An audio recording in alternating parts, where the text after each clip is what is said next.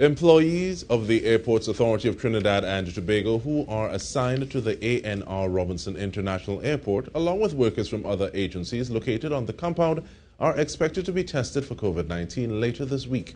The testing comes on the heels of the deaths of two AATT employees who passed away last week due to COVID-19 complications.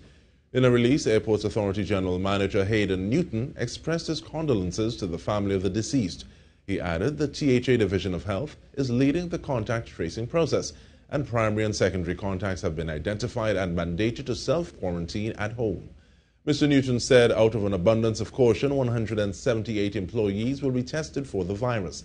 He said airport stakeholders have been asked to increase vigilance and strengthen all health and safety protocols.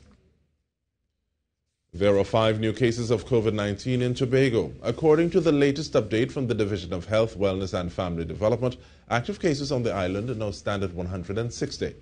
Total COVID-19 related deaths on Tobago remained at 13. The division reminds all people who are currently exhibiting flu-like symptoms to stay at home, isolate and contact the COVID-19 hotline at 800-HEAL.